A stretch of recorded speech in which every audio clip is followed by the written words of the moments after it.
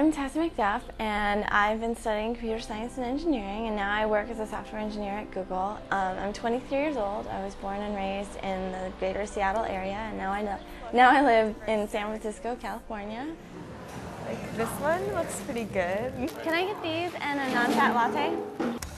I really like going on walks with my camera. I would say that's probably like my favorite thing to do on the weekend, is just to go out with my camera and just take pictures of whatever I see that seems interesting. Like, I sort of try to take pictures of things that that I think other people wouldn't notice, like to zoom in close on something really ordinary. Oh my gosh, look at that! That's awesome. I feel like I have one of the best lives. I can afford to like live in a nice apartment in San Francisco and go out to eat whenever I want, and I have, you know, all of this freedom, and I have a great job, and I work with some of the people that I respect the most in my field. Right, I don't think it'll stop the launch or anything, but I'll just let them know. Bye.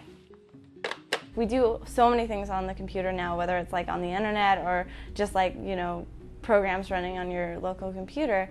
And I guess I felt like I wanted to be a part of that, a part of like, what's the next thing, like what's going to be the next big thing that people use. I think the coolest thing about my life is flexibility and freedom. Here at my job, I don't have like a set hours that I have to be here. I sort of come in when I want to come in and go home when I feel like I've done enough work for a day. And if that means some days I only work for 5 hours and some days I work for 12, like that's the way it works out.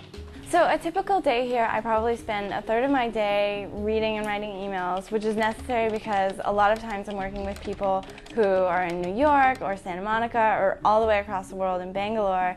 And then I spend a third of my day actually writing code, which is what I feel like I was hired to do. And then I spend a third of the day just sort of wandering around the office, talking to people, getting things coordinated, going to meetings, helping people out when they're having little crises, or in general just sort of helping my friends. It's a busy day, but it's pretty fun.